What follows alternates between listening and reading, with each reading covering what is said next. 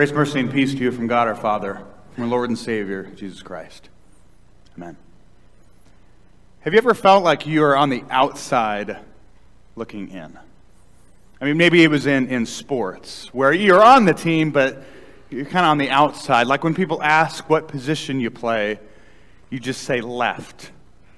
And then left field? No, left bench. I play left bench on the team. I'm pretty good at it. You see, you're on the team, but you're kind of on the outside. And in order to make it on the inside, in order to move from the bench to the field or on the court, you have to prove that you've earned that right. And so through your hard work, through your practice, through maybe getting in with the coach, you can climb up the ladder and move to the inside. This happens in sports. This also happens in relationships. If you move to a new city, even to a new church, it seems like when you get there, everyone kind of knows each other. They already have their friends, are already kind of set, and so you're once again on the outside trying to get on the inside. And the way that you do that is you climb the social ladder. You get to know people. You maybe bribe with cookies or something like that. You make sure you tell that one joke that you have that pretty consistently gets a laugh. And over time, you climb the social ladder and you move from the outside to the inside.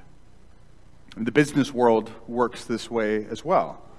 You start a new job, you move to a different company, and all of a sudden you're back at the bottom of the ladder. You're back on the outside. And in order to move to the inside, you have to climb up the corporate ladder. You have to work more hours. You have to earn more than those that are already in. You have to prove yourself. You have to achieve more in order to move up, in order to be on the inside. See, the reality is we're ladder people. Almost every aspect of our life is based on it's up to our performance in order to move up. It's up to what you and I can achieve and do in order to make it to wherever it is that we're wanting to go. See, life on the outside is all about performance. It's about climbing the ladder. And this works in sports, it works in school, it works in relationships. This is how business operates. And so why would religion be any different? The reality is that for most people in this world, it's not. Religion is just another way that we climb the ladder. I mean, and just like you have to get in with the coach, you have to get in with the boss, you have to get to know your teacher to be on the inside, God must work the same way. And so if I achieve more, if I give more, then maybe God will really accept me. Or if on the flip side, if I'm not quite working out, if I don't really have my life together, then maybe I've got to wait on the outside still. Shape things up, and then God will want me. Then I'll really be welcome. Then maybe I'll start going to church. I'll be active again. The reality is that every single religion, with one exception, but every single religion operates on a ladder system. That God is up there somewhere, and your job is to climb to Him through your works, through your giving, through your prayer. You work one step at a time up to God, trying to reach Him, hoping that you've done just enough. The vast majority of people in the world operate with this kind of a system.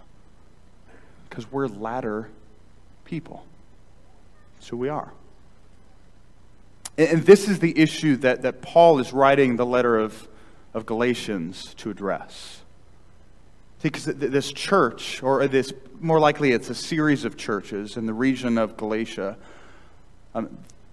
they've become ladder people. They're trying to climb through the works of the law, through their own performance, earn acceptance with God.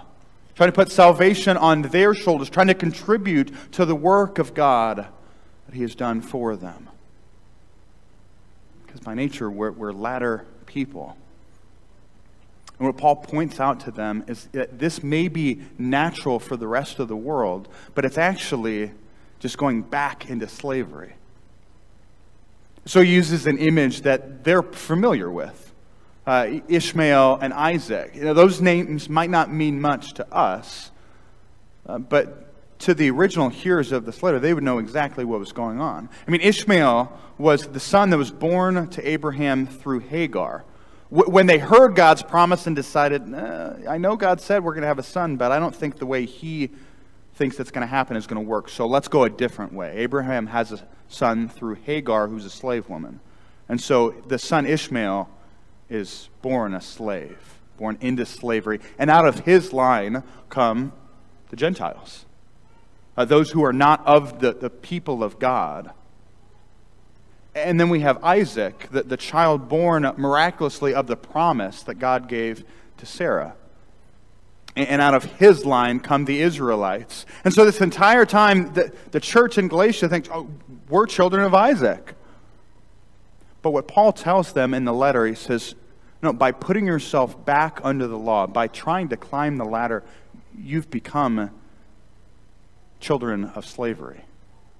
You're no longer children of the promise because you think it's about climbing to God, that's who you are. You see, they've been set free, and yet they went back to life on the outside, to trying to earn their way back in, because we're ladder people. I'm reminded of a time growing up that I had a unique experience with ladders. So I was in middle school, and our neighbor across the street, Mr. Brockmeyer, was someone that we always kind of kept an eye on. He lived by himself. His health wasn't very good. And so one day in the summer, my mom looks across the street, and Mr. Brockmeyer has an 8-foot ladder out, and he's climbing on his way up. And this is a man that, if there's any kind of wind, he's going to topple over with this ladder. He did not weigh enough to keep the ladder in place. And so my mom sends my older brother over to try to talk him down off the ladder, figure out what he's doing, and do it for him. And so Justin goes across the street, and we see him talking, and Mr. Brockmeyer climbs down the ladder, goes in the garage. Problem solved. Until a couple minutes later, my mom calls down and says, Andrew, get up here. So my brother gets up, and she sends him across the street. So, no, Justin's already over there. What's the problem? Oh, he went in his garage and grabbed another ladder. He understood the premise, I shouldn't be on the ladder in the first place, so yes, you can take my spot. And then what did he do? Went in the garage, grabbed another one, climbed right back on up. So Andrew goes over there, talks him down off the second ladder. He goes back in the garage. And at this point, we're watching. And so the instant he goes in that garage, Mom goes, get your shoes on, go over there. I don't know how many ladders he has in that garage. My sister is now on standby. And I swear, as I'm walking over the street, she's got neighbors on speed dial. Just, I don't know how many ladders he has, but we're running out of kids. See, this is what happened in the church in Galatia. Paul had set them free. He had said, you don't need to get to God by climbing a ladder. And they had climbed down and said, yes, this is great. Thank you, Paul. And then Paul leaves, and what do? They go in the garage, and they grab another ladder. And they insist that by my activity, by my actions, that's what's going to earn favor with God. Because we are by nature ladder people. Every single religion operates this way. It's how you get to God is by your behavior, by your activity, by your prayers, by your giving. That's what earns you merit and favor. And here's the reality. You never know if you've climbed high enough. You've never known if you've worked hard enough. You never know if you're truly welcome, if you're really in. Life on the ladder is life that's always on the outside. Life that's all about your performance never gives peace. Every religion operates as a ladder religion, except one. Except the one where the one true God runs after the prodigal, goes out and seeks the lost sheep. The God who comes to this earth takes on flesh, takes on our sin, and pays the price for us. That God, your God, the one true God, is not at the top of a ladder saying, climb higher. He's at the foot of a cross saying, it is finished. God does not accept you because of your works. He welcomes you because of what Christ has done for you. He doesn't choose you or deny you because of your family, because of who you're related to by blood. No, He welcomes you into His family because of the blood of Jesus. You're no longer on the outside. God has brought you in. Not because of what you've done, but because of what He has done for you. You're no longer a slave. You are now a son or daughter. See, when Sadie was baptized earlier this morning, notice what we didn't give her. We didn't say, hey, here's a ladder. Start climbing. No, we gave her a light. Said, in this world of darkness, you have the light of the world. You have the promises of God. You have everything that you need. So get rid of the ladders. You don't need them anymore. You've been set free. Because when life is no longer about your performance, you're free to live with joy. I experienced this kind of free joy in kind of a weird way. In high school, I was in marching band. If you wonder, how did I ever get this cool? That was where it all started. Right, so in marching band, Lindbergh High School in the early 2000s, we were pretty good, actually. So in any competition we were in the running for a trophy or to finish in one of the top places. So every home football game on Friday nights, we would do the halftime show. And it was always, in our mind, it was preparation for the competition that was to come the next day on Saturday. And so there was always kind of pressure to perform. Because this is the dress rehearsal for what's coming next. And there's results and trophies and accolades in the balance. Until one year, the schedule got messed up because of rain. And all of a sudden, we had a football game after our season was done. I mean, the trophies were already in the case. The results were already in. We weren't rehearsing anymore. And so we look on the calendar and say, hey, there's a football game. I wonder who's doing the halftime show. We're not. We're done. Come to find out, we were still doing the halftime show. And so some of us that were upperclassmen, we went to our director and said, why are we doing this? This is crazy. We haven't rehearsed. We don't know what we're doing. There's no goal. There's no end point. The results are already in. The trophies have already been put away. What's the point? And what we realized was the results were already in. The trophies were already in the case. There was no more pressure on our performance. We were set free to perform with joy. We had the freedom to fail without messing up an entire season. We had the freedom to share a gift, something that we had been working hard towards, and not worry about the implications or any accolades we would receive. See, what happened is that ended up being our best performance of the entire season. Because when life is no longer about your performance, you're free to have a purpose. When life is all about your performance, when you're climbing the ladder, you find that your hands are busy climbing and you don't have any freedom to serve others. When life is no longer about your performance, you're free to have joy. When you don't have to do anything. When you don't have to do anything to earn salvation. When you don't have to do anything to earn God's favor. What are you going to do?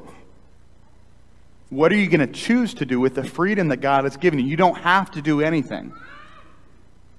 So what are you going to do with that freedom? This is the question that Paul is driving towards in Galatians 5, and he ends up answering it in verse 13. He says, you've been set free, but use that freedom not to serve your sinful nature, but to serve one another humbly in love. You've been set free to serve one another humbly in love. That's what real freedom is about. You're free to serve, to serve at a funeral luncheon or with our landscape crew, like we had people serving yesterday. To serve your neighbor across the street or down the road. And to serve knowing that you don't need to receive anything in return. You don't need a pat on the back. You don't need acknowledgments. You don't need a trophy or a ribbon, because life is no longer about climbing the ladder. Your life is lived under the banner of the cross that says it is finished. And so you're free to serve with joy, not expecting anything back in return, because God has given you everything in Christ Jesus. You're free to serve. You're free to give. You're free to give to the ministry of God in this place and throughout the world. Not in order to earn God's love, not in order to receive the accolades and to impress your neighbors. You're free to be generous so that your neighbors know the love of God in Christ Jesus. You're free to serve. You're free to be generous. And you're free to forgive. Because God is not at the top of a ladder saying, earn this, pay off your debt. God is at the base of a cross saying, you are forgiven. It is finished.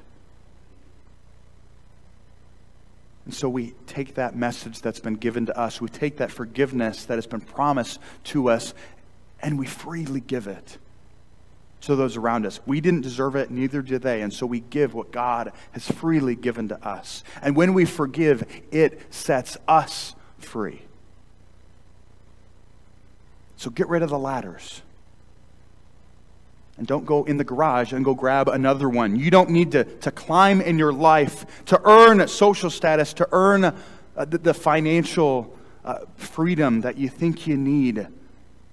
And most certainly, you don't need to climb the ladder to earn the favor of God. God has come to you. He has set you free. You are His child.